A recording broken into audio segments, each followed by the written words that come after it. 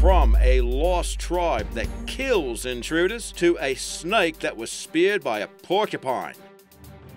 This is Trending Tuesdays. And before starting, here's a shout out to Puma Bear. They really enjoy the content and even subscribe, so that is much appreciated. Thanks for all that support and cheers.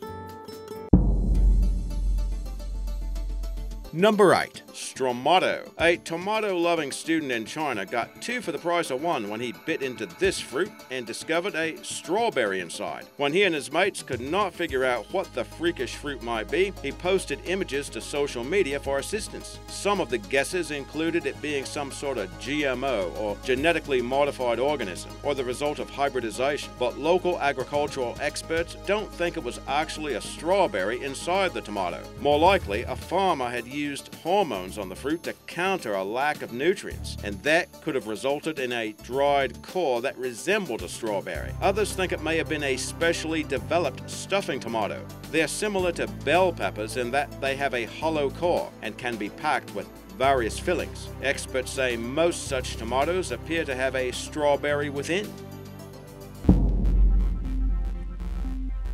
Saber-toothed fish. The fang blenny is a fish that gets its nickname thanks to 2 large canine teeth that thrust out of its lower jaw. That gives it a fearsome appearance, even though it only measures around 2 inches long. They also use a unique venom that contains a quality similar to opioids. When a would-be predator is bitten, the venom causes it to become dizzy and slow. Experts say the venom itself causes no pain, but leaves the victim too disoriented to give chase, which gives the fang blenny time to escape. Now scientists believe the chemically unique venom might serve as the basis for developing the next blockbuster pain-killing drug. Fang blennies are found in the Pacific region, including the Great Barrier Reef.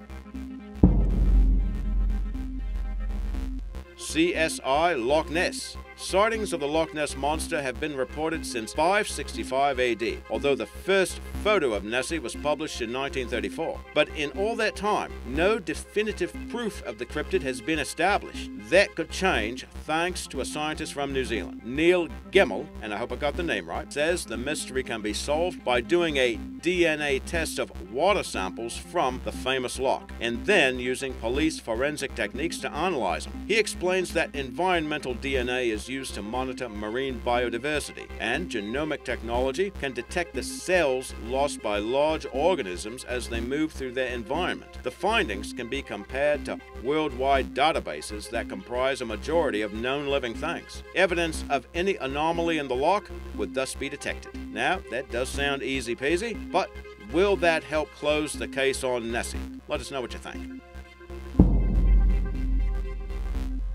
Missing teeth. Megalodon is recognized as the largest shark that ever existed and swam in the oceans up to around 2 million years ago. But remains of the big beast are still being found today. Recently in Naples, a paleontologist discovered a tooth that might have belonged to the prehistoric critter. It was found during an excavation of local tunnels that lie around 100 feet below the surface of the city and were carved into 16th century aqueducts. The mega-sized tooth is more than half the size of an adult hand, and experts say it's possible it had been sitting there for millions of years. Before establishing its origins, experts plan to conduct a thorough analysis of the tooth, and if it does belong to the ancient super predator, it once fit into a huge mouth that could exert a bite force estimated to exceed some 18 tons. Signs of life? Fast radio bursts, or FRBs, were first detected by astronomers more than 10 years ago, and the sporadic bursts of cosmic radio waves have proven to be a puzzle ever since. At one time, it was thought the phenomenon was of human origin, but we're told that theory has since been disproven. The idea that the bursts might be indicative of alien life trying to contact us might not be so far-fetched, though, because scientists in Australia have confirmed the bursts do originate from outer space. That's based on studying 3 FRBs using the Molongo radio telescope near Canberra. The telescope's huge collection capacity was used in conjunction with highly sophisticated software to pinpoint the origins of the 3 FRBs.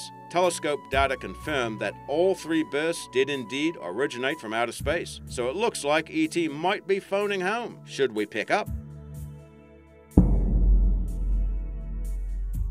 worldwide wall. Did you know there is a massive wall located beneath our oceans? Now that is according to a video posted by a YouTube channel named Flat Earth Arabic. The mysterious wall is said to stretch for tens of thousands of miles, and it was detected on Google Earth. Those in favor of the wall's existence argue that it cannot be a natural formation because of its sheer size and linearity. Others counter that the anomaly is simply the result of a satellite image stitching error, resulting in a type of digital seam, and that sort of thing can occur when there's a glitch in the process of assembling multiple photographic images with various fields of view to produce a high-resolution image. But if it really is a massive wall, then what was its purpose, and who could have built it?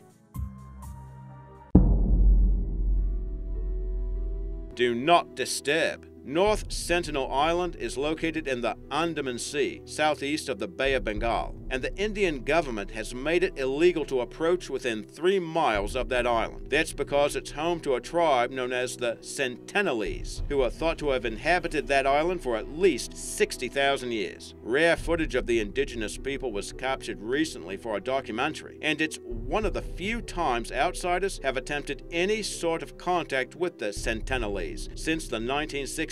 Prior attempts to communicate with them have been met with hostile response, including efforts to provide them assistance after the 2004 tsunami, and workers then tried to drop food parcels there. A tribesman fired an arrow at the helicopter on that occasion, and they're known to respond similarly when any low-flying aircraft approaches. The tribe has also gained a reputation for killing intruders on sight after taking out 2 fishermen in 2014. They were illegally fishing in the area when they drew too close to the island shore.